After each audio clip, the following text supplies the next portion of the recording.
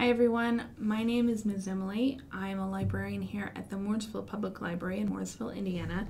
And today we're going to have a program about making art using light and shadows and a flashlight.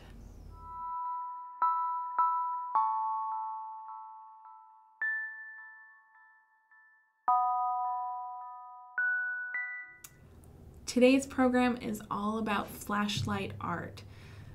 So stop by the library for your packet and you'll get a packet with a paper of 3 different projects that you can do, art projects that have to do with flashlights. So I'll go through what all 3 of them are. For the first project, shadow tracing, prop up a flashlight so the light falls on your paper and covers most of it with light. This might take some adjustments.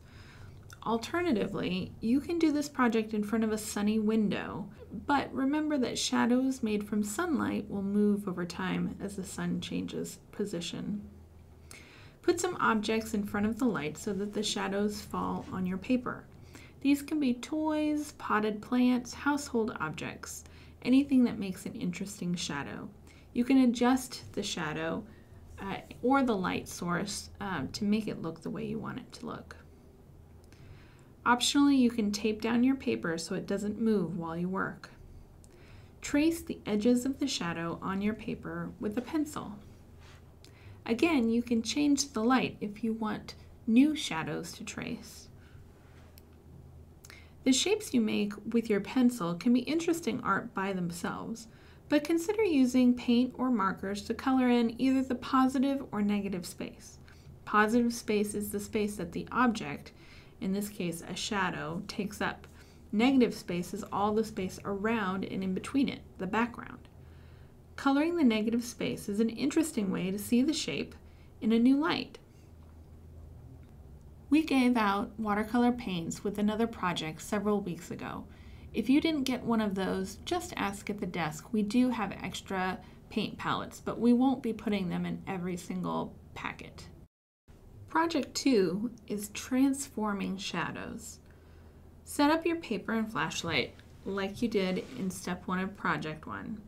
And to make a shadow, put one object or a group of objects all stuck together in front of the light to make one distinct shadow. Study the shape of the shadow and imagine it as part of something else. Draw around the shadow to fill in the details from your imagination. You may choose to trace the shadow shape itself or only draw details and take a picture of the drawing with the shadow like Bal does. This project is inspired by artist Vincent Bal's work, and you can see more of his work for inspiration on your sheet and in the link provided. Project 3 doesn't use an actual flashlight, but it uses the idea of flashlights to create an optical illusion for your drawing.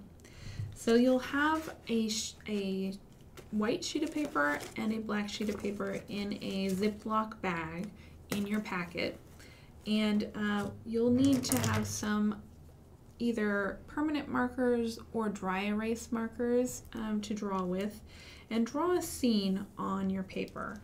And you could draw anything here, but some scenes that would work really well are scenes that happen in the dark. So under the sea, or in a dark forest, or in a cave, or even under your bed. I drew a forest scene with some different nocturnal animals in the scene: an owl, a skunk, an opossum, a raccoon, and some bats. Next, grab your cardstock sheet with the picture of the flashlight on it. You can color the flashlight part, leave the beam of light blank, and that tells you that on there. Then cut it out.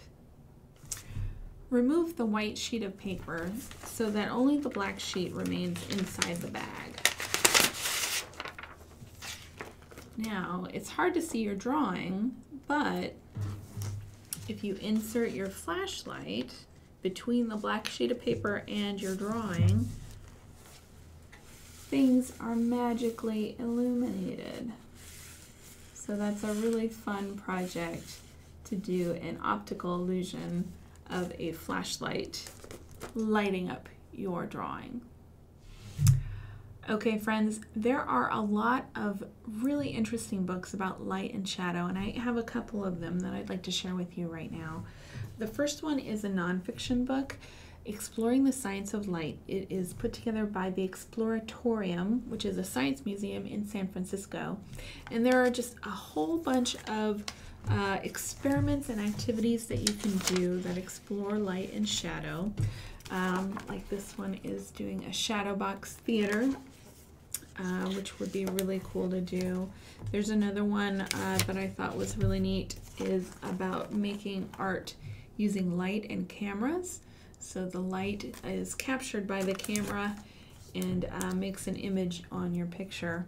So that's a really interesting one if you'd like to do some more experimentation and explore the science of light. There's also, of course, everyone's done shadow figures on the wall, but this book is really neat. It is an alphabet in silhouette. It is actually in our board book section, but I think older kids would enjoy it too. And it just basically puts together an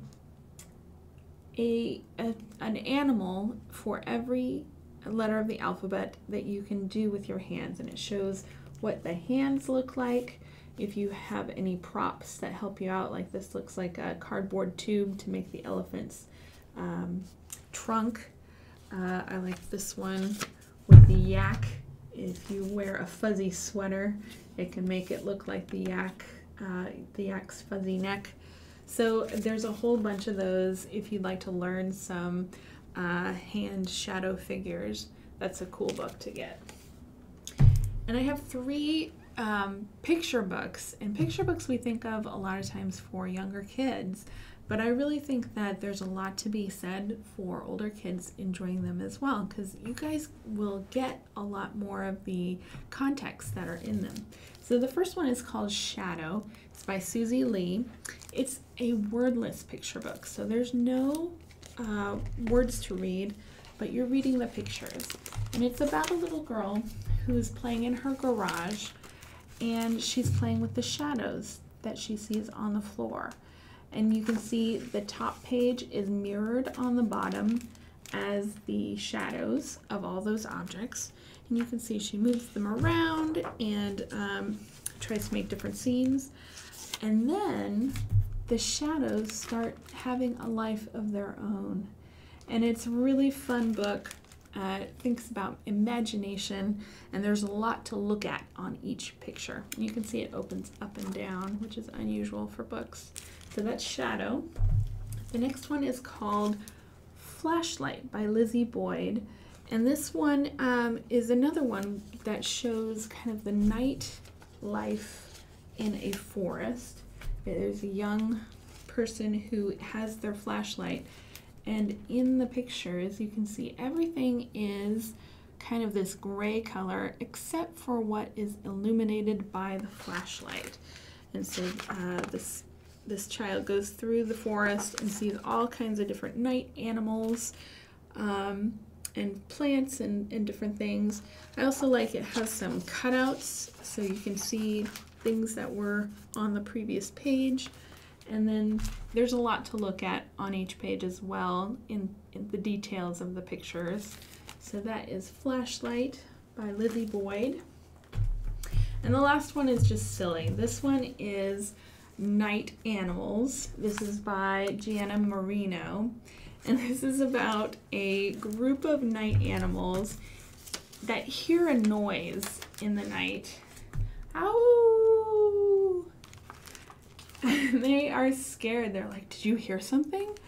And each time they see a new animal, it's another bigger animal. So the opossum and the skunk see a wolf, but the wolf is just as scared as they are, and something is following me.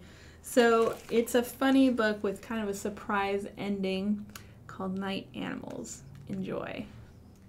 That's it for today. I hope you had fun playing with light and shadow and making interesting art with your flashlights.